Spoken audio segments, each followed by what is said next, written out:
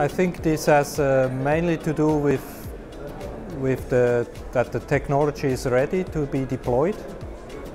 So nowadays in our field, in the embedded systems, we have that technology available. We have chips, we have our modules, and so it can really be deployed and used for actual products.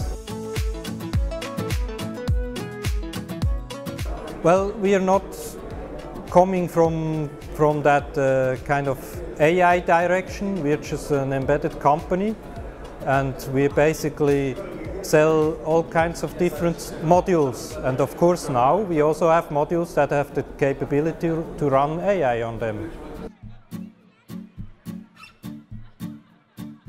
Well, we're in some of those markets that you mentioned, the buzzwords as well, like IoT is basically what we've been doing more or less all the time. It's about sensor data, actuators, and basically processing some of that and then controlling machinery or whatever with that. I think this new technology with GPU computing, it just offers a tremendous increase in what can be done basically with an embedded system. You know, while traditionally we had a lot of customers that even came from microcontrollers, and they basically used system on modules to be able to much easier interact, for example with the internet, like what IoT does.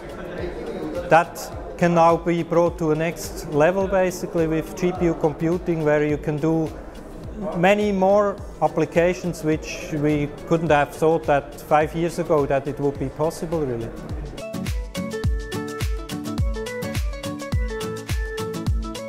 I think the biggest challenge with a lot of this technology will be that right now basically a too big diversity of different kind of IoT protocols and all this kind of stuff.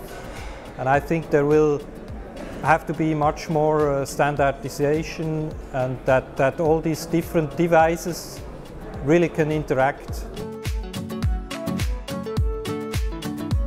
Well, I think it's just gonna go into even more areas we haven't really thought about that it will be going, which for us it's a tremendous opportunity, but also a challenge to really be able to address all these different kinds of markets.